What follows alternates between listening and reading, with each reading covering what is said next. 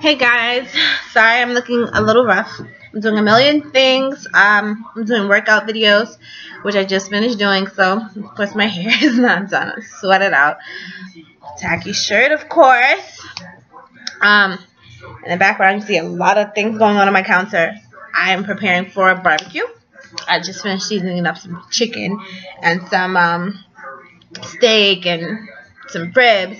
So I was actually doing a video as I was doing everything, and I don't know, my computer just shut off, video gone. So here I am again, and it's good because I was talking a lot, as I'm starting to do now.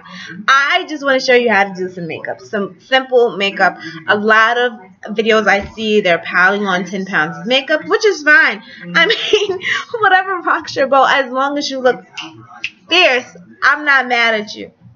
But it doesn't work for me. As you can see, I have breakouts and marks on my face from putting on makeup, and I just, I'm against foundation now, because it doesn't matter what kind of foundation I use, it just does not work for me. But I want to show you how to do an everyday look. Because to show you how to do a dramatic look, it's just not, okay, copy me and do it. It's something you have to actually practice. So let's put some practice in just looking natural. This is if you just want to cover problem areas and make your freaking skin pop. I also want to, point out some other problems. So I do have eczema. So you'll notice that I have... I shouldn't make those faces, but you notice that I have darkness around my mouth. Now it has nothing to do with my mustache. That's the mustache. But here I have the eczema problems. And for you ladies, if you have mustache problems, go bleach it. Period. Bleach or wax is never that serious. You leave it there and you're happy with it.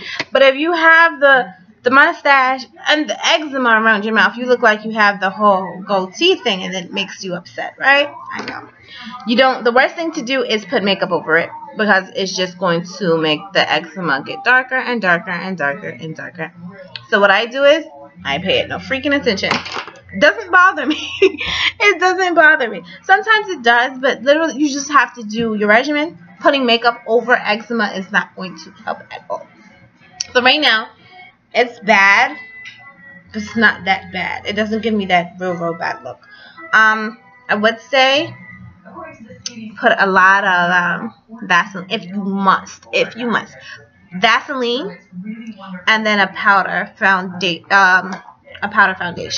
over it, if you have to have that coverage. Me right now, my skin does get darker than this, but right now I'm just gonna say forget it.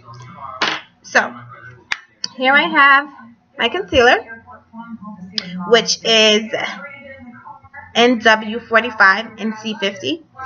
I have MAC makeup NW45.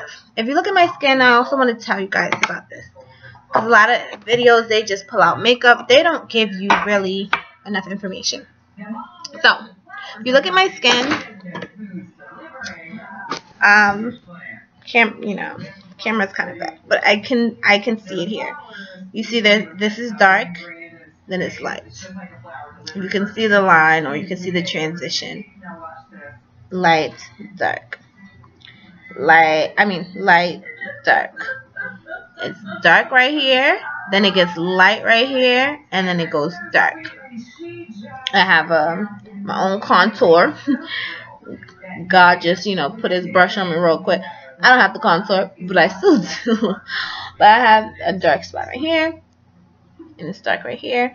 But I just want you to realize the different colors on my face. Now, look at the colors on your face and see if you have mismatched colors. Now, what you want to focus on is here. This is what you want to focus on. If you focus on the outer, you may mess up. Because the outer, you can always contour, meaning it's going to be a shade darker. The middle is your highlights. You want to highlight your T-zones, right? So when you're putting on makeup, when you don't want to do any of that highlight, contour, anything, what color are you going to go with? Are you going to go with this color, this color. What color are you going to go with? I must tell you, go with the color closest to your eye. Of course, this color here just shows tiredness. But then this color is your skin color. I guarantee you, if I go with the color that's down here, which is my darker color, and I cover my whole face, I will look ridiculous. Now, what happens is, when you go to these makeup stores, what do? They test it. They're like, okay, we got to match your skin. And then they go right here to match your skin. Meanwhile, the brightest, some people, if you're like me, the brightest part of your face is in the middle of your face. So now if I take this dark color and go over, I'm going to look crazy. Under the eye, under the eye. I know this is dry. I don't know about you guys. You find your dry spots, you put your primer. And primer is mainly where you're going to apply your makeup.